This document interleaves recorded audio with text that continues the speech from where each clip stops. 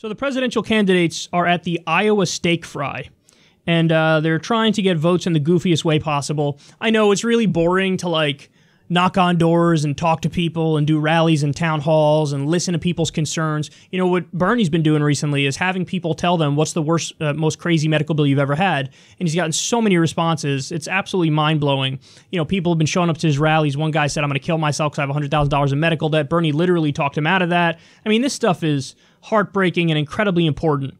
So while Bernie's going around the country, you know, trying to save it, take a look at what some of the other candidates are doing.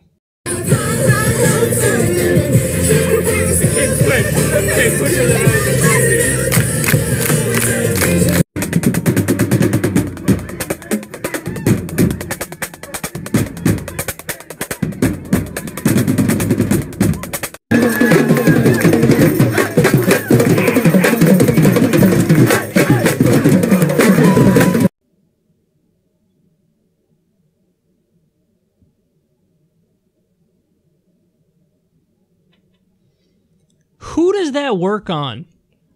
Who's like, you know, I was on the fence, but when I saw Klobuchar dance, you know, Mayor Pete's synchronized dancing, he wasn't there, to be fair. It was just his supporters who were doing the synchronized dancing, but like,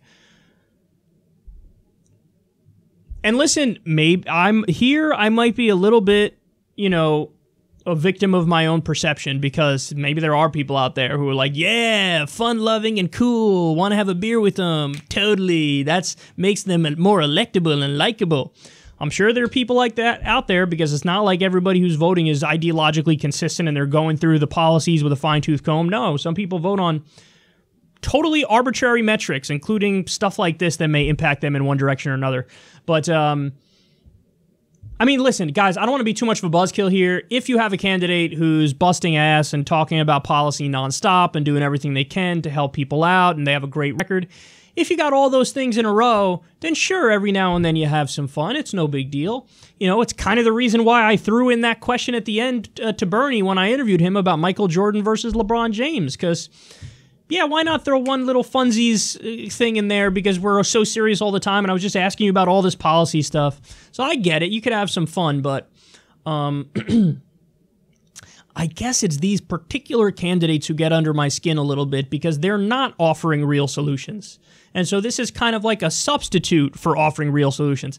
I won't get you Medicare for all for real, but maybe I'll dance in a weird way.